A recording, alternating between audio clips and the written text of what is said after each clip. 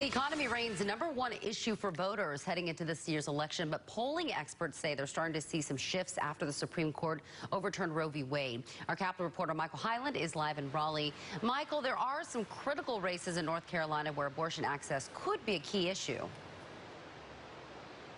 Right, and Governor Cooper tried to stress that when he signed an executive order yesterday dealing with abortion access. And some experts I talked to say there are a few key races where this could prove to be critical.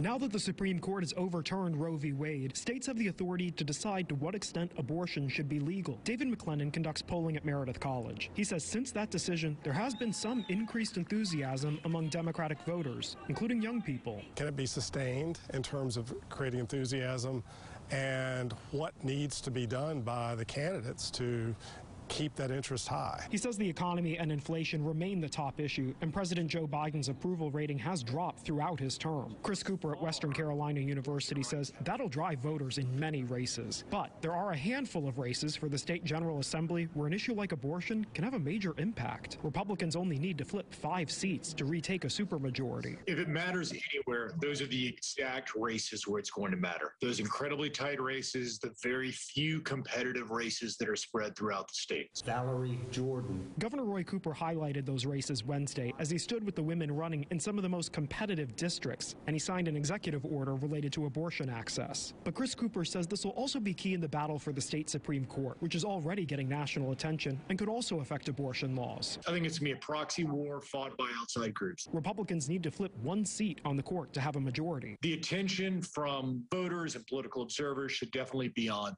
the state Supreme Court and a very, very small number of state legislative seats. Political analysts say the 2 state Supreme Court seats on the ballot this year are likely to be among the most expensive judicial races in the country this year. Live in Raleigh, Michael Hyland, CBS 17 News.